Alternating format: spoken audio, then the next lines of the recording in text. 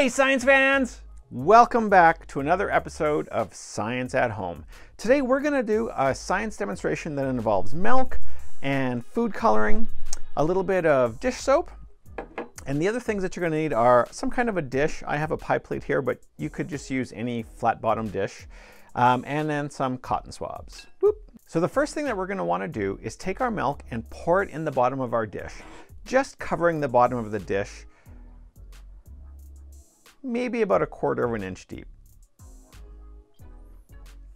And then what we're going to want to do is place 1 drop of each color of our food coloring in the center of the dish. Keep them just a little bit separated from each other.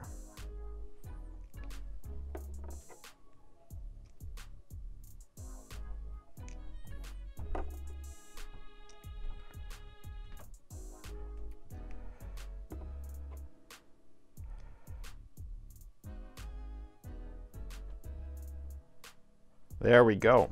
Now if we take one of our cotton swabs, just dry, let's put it in the center and see what happens. Nothing happens, it just sits there.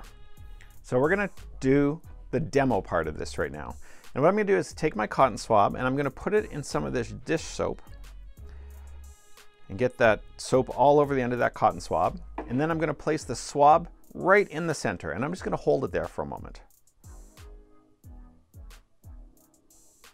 And you can watch as these colors all move and swirl. And in fact, you can take that cotton swab and you can move it around to different parts of the dish and watch what happens. All right, so what was happening when we placed the cotton swab covered in dish soap into the milk was that the milk was started moving all around.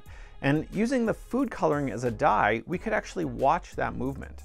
So why was it moving? Well, soap is a really fascinating molecule. It is what is called a bipolar molecule. So one end of the molecule is hydrophilic, which means that it really loves water, and the other end is hydrophobic, which means that it really doesn't like water. Well, milk is made up mostly of water, but it also contains a lot of fat. And so what was happening was the hydrophilic end of the soap would attach to the water, and the hydrophobic end of the soap was trying to get away from the water and attach to the oil, to the fat in the milk. And as one end of the molecule was trying to attach to the water and one end was attached to the soap, those molecules were moving all around and doing a little soap dance, soap gymnastics.